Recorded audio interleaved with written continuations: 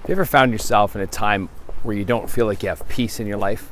Where you feel like everything around you is kind of in turmoil, and whether it's a traffic jam that is just symbolic of the big things that are happening in your life and it feels like it's jammed up?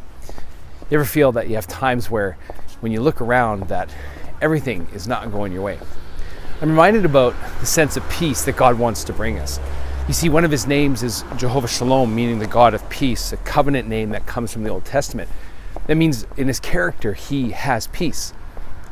When Jesus resurrected and came back from the dead, he entered into the room where his disciples were, and the first thing he said to them is, "Peace be to you. Peace be to you." His very presence was peace. His very appearance there with them brought the sense of peace, and he declared peace. Paul, in the book Philippians, he says to us that peace will transcend our understanding. It goes past what our minds can understand, and it guards our hearts.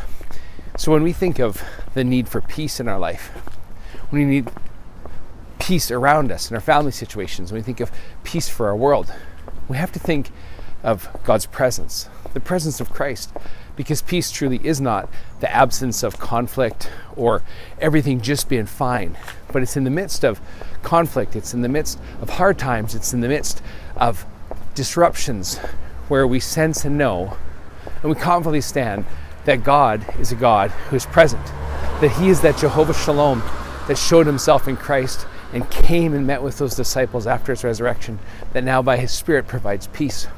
So today, wherever you find yourself, whatever situation, may you grab on, may you cling on to the peace of God that is real, is true, because that's who he is. Love that you're part of what's been going on at Sunrise as God's been changing people's hearts, transforming lives. Pray you come and be with us Sunday, 10 a.m. Remember, prayer is always at 9:30. Love for you to join with us. Have a great weekend. God bless.